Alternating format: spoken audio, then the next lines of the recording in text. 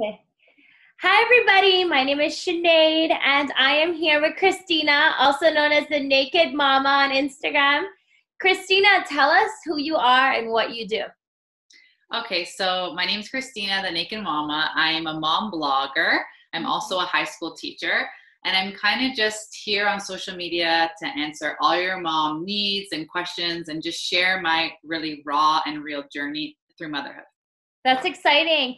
Christina, I have a lot of moms that are friends, family members, clients, or who just come on my page to browse. I'm not a mom yet, but I have a lot of questions for you. Number one question that I have is a lot of people buy condos, and what happens is they say, I'm going to use the den as a play place. And then the den doesn't get turned into a play place. It gets turned into closet, pantry, work area / shoe rack. So what do we do? Like how is it accessible for parents to make make a nice play area for their children when I hear children take over everything? Yeah, they take over your entire house, whether we like it or not. But this is a great topic because I live in an end unit townhome, and it's not actually that big of a living space. The room that I'm in right now is our den / office. Okay. And it was a room that we had said before we had my son, it's going to be our office. And we spent years trying to make it our office, but it became that, like a junk room, things that you hide when company comes over. Junk room, yeah. Yeah. And it was just really non-functioning. Yeah. So I debated when I had my son if I should make this a toy room or not. And I was like, well, I like having his toys where I am. But then that became your entire house was taken over with toys. Yeah. So we decided recently to move it to the front room, and it's the best thing that I've ever done. And I've kind of set it up so that it's functional and I can have my personal stuff in here, like some office type stuff in here also. And I can take you around and show you that. Can you? I really want to see what it looks like because I've seen some really neat like duo workplace / functional areas. So yeah. So remember, this was a mess. Okay. Approximately how much square foot? I know you probably don't have your measuring tape out, but it's like maybe 10 by 10. Very small, okay? Very small. So if you can look here, this is the entrance from when you come into the door. Yeah.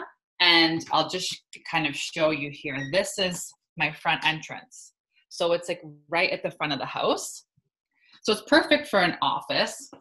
So we have over here, I've created, this is I love that. That's a cool idea. So this is an IKEA bookshelf, very inexpensive. Yeah. And I have all of his books organized.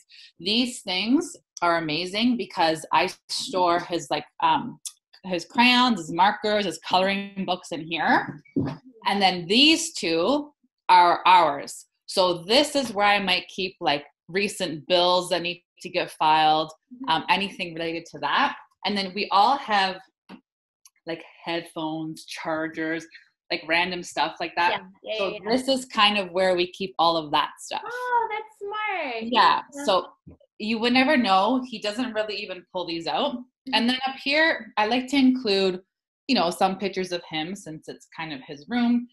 And weekly, I go through and organize all of the stuff. It never always looks like this because he's going to come in and destroy it.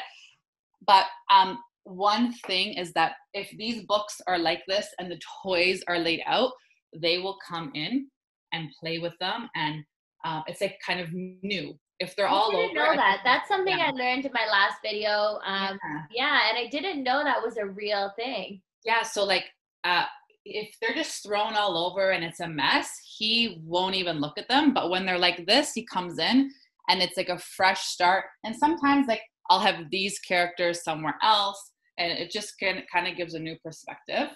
Yeah. So do you think limiting the amount of books you put out is a smart idea?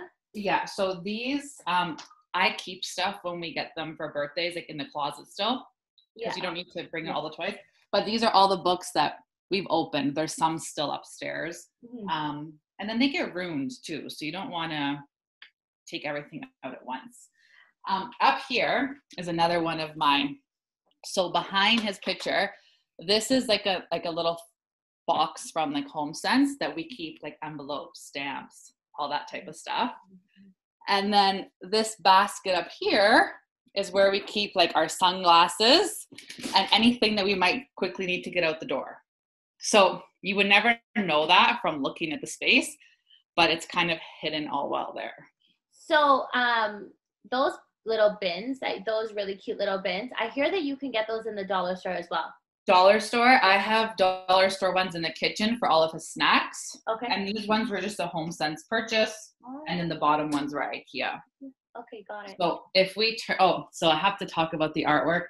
I have way more artwork upstairs, but I post some of his artwork and some crafts just because it is proven that if kids see their work up, it helps with their self-esteem and confidence. It was like positive reinforcement. So I try to add, I have to add a lot more, but little pieces of him. And then today we did a craft for Mother's Day. We made Grandma and Nona necklaces out of pasta. So I have them hanging here because it's like my to-do list that we have to finish them. Yeah. So this is my reminder board. Pasta necklaces. Yeah. And that killed some time today.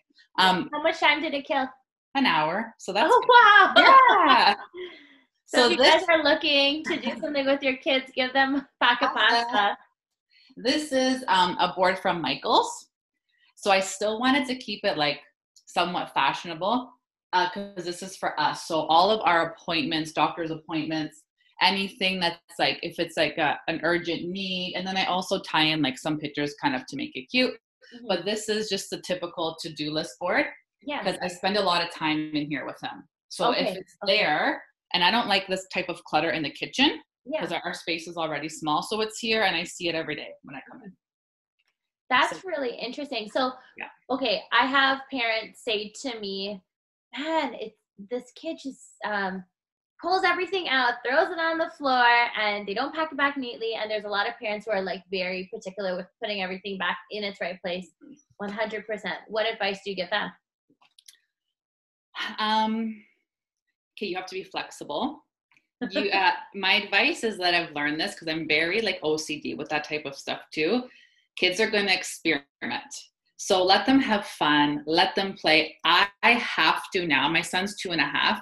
I have to keep things that I don't want him touching like out of his sight because they're naturally going to want to try it and they're at a mimicking stage. So if they see like Papa playing with a screwdriver, they're going to want to do it. And that's great for their creativity. So if they're supervised, sure, let them help. But if I had something here and he was trying to reach it, it's going to end up being a meltdown. Mm-hmm. So try your best. Like I said, this playroom this morning was a complete like mess because he was playing. I try to clean up at nighttime. So the next day is a fresh day. Yeah. And you want to kind of just, anything you don't want them touching, if you're going to be that particular, keep away from them, out of sight, out of mind. I really like that you don't have a TV in there. No TV. No. I really like that. I like that a lot because it's so easy to say, here's the iPad. Yeah. Or just to go watch TV. So it's really nice that you don't have that. It's more activity. Yeah, no, this is just, it's kind of like a peaceful room for me because when we come in here, he plays, I sit, I have my coffee, I play with him. Yeah. And it's kind of like a very warm and welcoming room. And I didn't expect that when I created this. What are some of the things that you have been doing to keep busy with your 2-year-old? And what advice do you have for parents right now who are stuck at home with a 2 to 4-year-old? What are some activities you can suggest that they do? So we've been doing a lot of painting, a lot of crafts. I limit screen time, like you brought up the TV. It's been a lot of like hands-on. So like we did painting Easter eggs. We have a sand pit in the backyard. Yeah, so we try to get really cool. Yeah, we go on walks every day. That's nice. And like going back to they want to help. Now that they're home, they're getting bored too. So when I bake, I let him help me bake. And it's could be a huge pain at the moment, but it's good learning for them to help you and mimicking what you're doing. Yeah. What is the greatest lesson you've learned as a parent? The greatest lesson is that you really have to roll with the punches, and that when you think that like you've just got it, it changes. So the second that you're like, oh, he's sleeping through the night, or oh, he's this, like something else happens. It's like you always just have to be prepared and be able to go with the flow. Yeah. Yeah. And so what do you, if you had to name one thing that you, if you don't mind sharing, what's the one toughest thing as a parent? The toughest thing as a parent is that it's not about you anymore. It's about your baby. So you have to be very selfless. And I like when you brought that up about like parents being very particular about things, or like really your world is now about them. So you got to really try, like kind of let a lot of things go. Yeah. Yeah. So what happens to a parent who is super modern and chic, doesn't want to get their blazer dirty, doesn't want their furniture scuffed, putting up gates everywhere? How do you make that into a child-friendly home? Is your home pretty child-friendly? So we are that type of parent too, that everyone used to joke around being like, you're going to be that parent, like walking the streets of Yorkville all the time. And I still like nice things. Like, I have a very like high-end love for purses and shoes. My house, as we all do. Yeah, my house is all white furniture. Yeah, like my white furniture, white kitchen chairs. Yes, white kitchen chairs.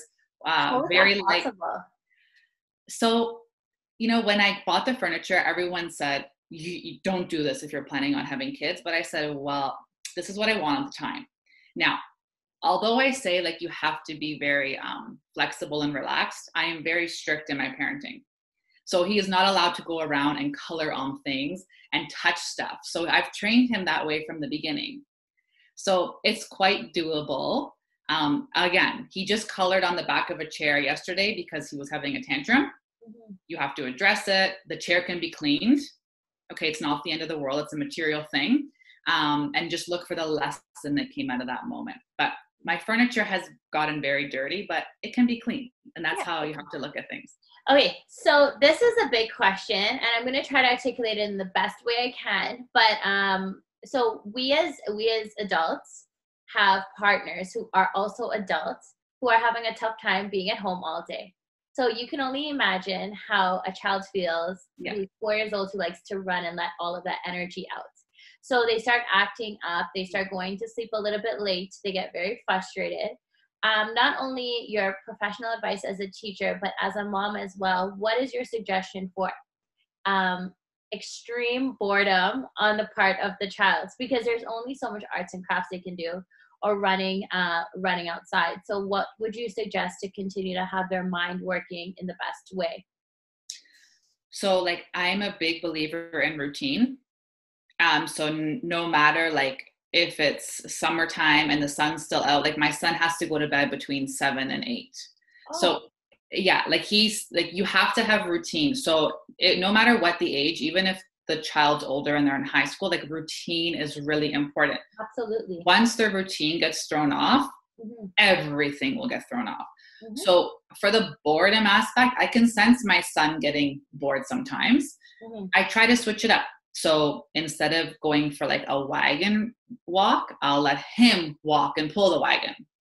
I'll try to maybe go to a different location. Maybe we'll go for a car ride. I try to incorporate different activities. And yeah, there's only so much you can do right now. But sports, like we have the basketball net outside. Sometimes I remove the basketball net. So like today he can't see it. And so when I reintroduce it tomorrow, it's something new. Right. And again, like he's been helping me around the house, like with laundry, with vacuuming, stuff like that. It's new, it's fun. But again, they're all going crazy. Everyone is going, every single parent right now, I think in the world is going crazy. Yeah, very hard. And you know what? And I don't I don't love TV time, But if you need to do that half an hour or an hour a day to kind of give them a little bit of a break, it's fine. What about single moms? Now, I know that you have a partner, but Yeah. what about moms out there who are single and what advice do you have for them? Because I know that you have a really big following of women who are specifically mothers, and some of them are single, and a lot of them are struggling right now because they're with their child 24/7. Mm-hmm. And yes, for all intents and purposes, that is the reality of their life, and they're not really getting help from their spouse. Do you have any words of encouragement for them? And any piece of advice that can probably uplift them or help them in any way?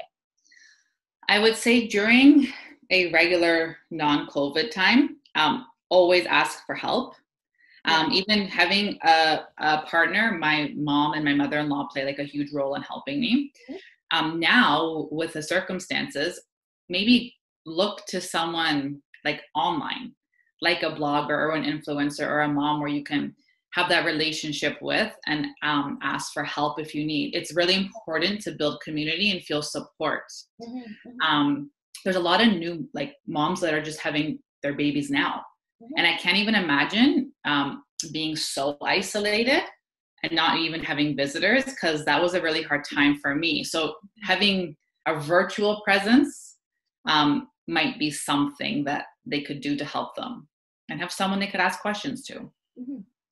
I like that point you made, building a community around you, because I find a lot of women don't want to ask for help. They're ashamed, or I've heard women say, it's just so tough. People can give advice, but you just never know until you're in this situation. It's so tough.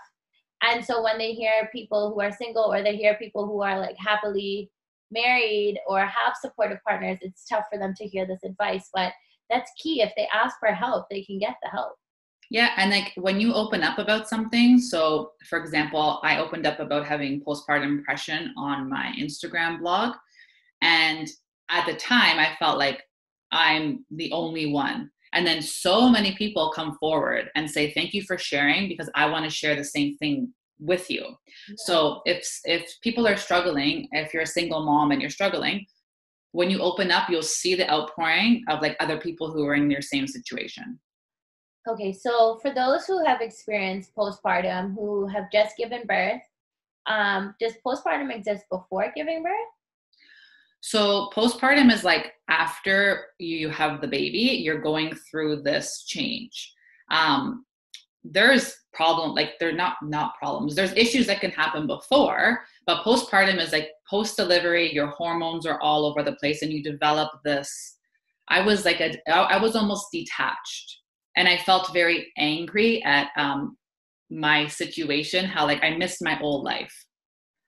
And that went on for like a year, and I went to therapy, and I didn't take medication, but I was seen by a doctor. Yeah, I was very it was very bad. And then I felt like guilt, not a good mom, and like, why am I feeling like this, and why are my friends not like this? But then the more and more you talk, everyone had like a little bit of it, right? So yeah, that was a very interesting, difficult time, but it brought me to here, and I've grown so much from that. What's helped you the most recover outside of therapy? Was there anything else that you've done that had helped you recover from postpartum?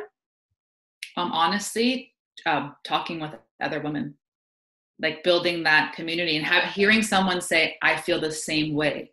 Because I would look at my neighbor, for example, I'd be breastfeeding my son in his bedroom, looking outside and being like, I want to be her. I want to be going to the store, and I want to be doing that. And you feel like you're alone. So to hear other people say, oh my gosh, I feel the same way, that helped. And it sounds such like a little thing, but that really helped. Wow, thanks for sharing that. Yeah. Oh, no problem. Yeah. Because a lot of women are experiencing these type of pains and are not saying it. So it's good to. Yeah. And that was the first message that I actually started talking about on my blog, was the postpartum and mental health behind having a child. And then it's kind of led me down now to where I am. So a lot of, obviously I'm color, I'm brown, Trinidadian, but in our culture, and I know you're Italian, right? Yeah. So in our culture, we believe that, that's a be all end all, get married and have a child. So a lot of women have that pressure of forcing themselves into that mold to do that. and they end up falling into postpartum and they don't talk about it. Mm-hmm. So what suggestions do you have? I know a lot of, like I said, a lot of moms reach out to you privately because they feel like they can't share with this community, their own community. So what advice do you have about the cultural difference and how they can adapt to what they're going I through? would say, like, you really have to be true to yourself. And like, this is my advice for like anyone, not just a mom dealing with this. Don't worry about so much what other people are thinking. Mm-hmm. And if there's someone that is causing you to feel that way, or that's like kind of toxic in your life, my true belief is friend, family, like you have to get rid of that, because that's only going to stop you from growing and being happy. So I guess a lot of women who probably are minorities as well, or any woman in general, have that shame. Like, I don't want to say that I don't want to say this kid's annoying me, or I don't want to say that I'm frustrated. I don't want to say that I'm losing it because I don't want to look like I'm unraveling. I don't want to look like I'm not a good parent. And obviously perception is key, right? So that I think is the challenge. I hear a lot of people pulling out their hair privately, but they won't say it.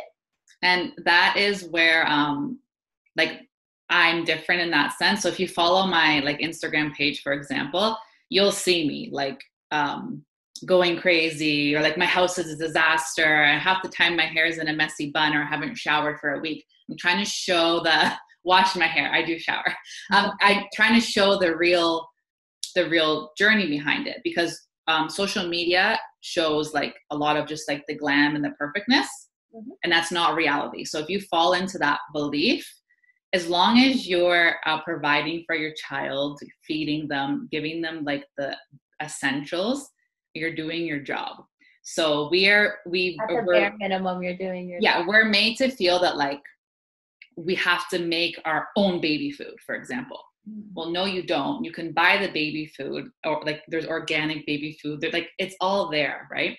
But you're made to feel like from society that you have to puree it at home and be in your apron and just like do all these crazy things that it's not realistic, and you will collapse, you will burn out. Oh, absolutely. That's a fact. If you're trying to keep up with this idea or this concept, but a lot of people create this concept in their mind that they don't even know that they're following this prototype. They think it's natural.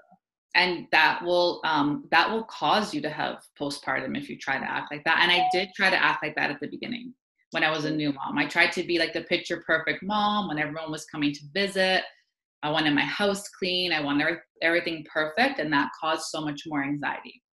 Well, yeah, of course it would. Yeah. Because you want everything perfect, but yeah. So you just gotta, like I said before, let it go, be very flexible, and just roll with it. So you're an expert at young minds. You're a high school teacher, but you're also a 2-year-old mom. So what have you found that has encouraged learning for children? What has not only encouraged their learning, but encouraged positive behaviors as well? What are some things that you have done or you have seen that has encouraged the child to feel really good about themselves? And it doesn't need to be elaborate. It could just be basic things that you've noticed. So I am a huge believer in positive reinforcement. I noticed that. So it might sound like it's like just so simple, but if I tell my students, I teach dance, by the way, at the high school. Yeah. So I might tell a student, like, I've really seen like your leap improving, like you're doing such an amazing job.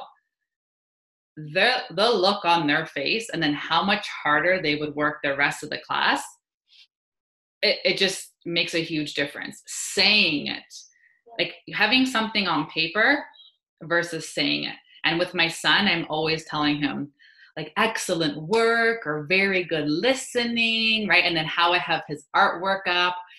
It's all about positivity. We just finished potty training. Okay. How was that experience? That's a whole other woof. But that's all about like positive reinforcement. And yeah, that like for me, that's in high school, a lot of the students learn at different levels. Mhm. But the second you start saying positive things to them, even if it's like something so simple, it's like their brain switches and they can function better. It's funny that you say you're in dance, and you're so creative. And I don't know if you know much about chakras or energies, Yes, yes. but the sacral chakra is your creative portal. And so they say the greatest way to balance your sacral chakra is through dance. Oh, that's so It's fun. through, yeah, so it's funny because it's literally such a chain reaction, to how you function, because you do a lot of creative work with your child. So your sacral chakra is clearly balanced. Hope so. As a quick side note. So yeah, thank you for that positive reinforcement message, because I think it's so easy to tell someone they're not good enough, but it's so much more harder to just look at your child and say thank you. Yeah, like there's 1,000 things I could tell my son in a day about what he's not doing, like Yeah. right. Yeah. But Yeah. you don't need to do that because they're learning. But it's just those few. And you're learning with them, right? Because this is your Sure. first child. Yeah, my first child. Yeah. Woo! So do we Yeah. have any more coming up in the oven? No, so actually, this is also a great topic for conversation in future. I think, have decided that we're like the one and done. Wow. Yeah. So that's another whole top. Yeah. So I think that's the route we're going, but never say never, but there's no plans in the future. It's a lot. It's a big responsibility to take care of an entire life. Yeah. And we just kind of decided that we maybe want to have one and spoil him a little bit more and travel more. But we'll see. We'll see what happens. Does he ask, like, can I have a sister? Can I have a No, brother? not yet. And I think that he would just love it. What's your baby's name, Christina? Anthony Jr. Anthony Jr. Yeah. Oh, AJ. So we call him Anthony Jr. because there's another AJ in our group of friends. So he's Junior, and then the other is AJ. So we call him Junior for short. Oh, okay. Yeah. Yeah. That's exciting. Yeah. So anything else you want to touch base with me on in terms of playroom and play space, and what you think would not only maximize space, but make it positive and enjoyable? Yeah, I do want to show you one more thing because we started talking and then I never got to show you. Right here, so you saw behind me the shelf. Right here is another storage. So it's on the other wall, and it's when you open it, it's like a little storage box. This is also IKEA. Cool. So That's for IKEA? condos, for small spaces, it's very like modern looking and chic. Yeah. You can store stuff on top. And then this is like stuff that we might not use all the time, but it's there. And again, it matches. And IKEA is still delivering too. So for those who think IKEA is not delivering, IKEA is definitely delivering. It's going to take probably 6 months, but I think it's 4 weeks right now because my friend just went to order this. Over here, so I was telling you how we have like a secret office stuff in here. There's our printer. So the printer's wireless. Wow. So it's hooked up to the Wi-Fi. So again, you wouldn't really know, he doesn't touch it, but that's where our printer is because we honestly don't have any more space. So we kind of use this room as like, and it works. So it works. It looks beautiful. Stuff. Yeah, and that's really it. You got the grand tour. So something really cool that I saw, I was doing a showing, actually 2 really cool things. So first thing is I was showing a house in Markham a couple months ago, and I saw a slide going from, so it was like the walk down to the basement, and there was the washroom in the like, you know, when you're going down to the basement, there's like a pantry kind of washroom. Anyway, so literally there was a slide going down, not the stairs, but attached to the wall going down into the basement. Oh my gosh. I thought it was like the coolest thing. That's like future goals. But I took a picture and I saved it. I'm like, okay, it's going to go into my next house. Yeah, so we keep saying we're going to move, but we'll see when that happens. But I mean, I guess it was probably for that child, and how long can that slide really last? But it was really cool. Yeah.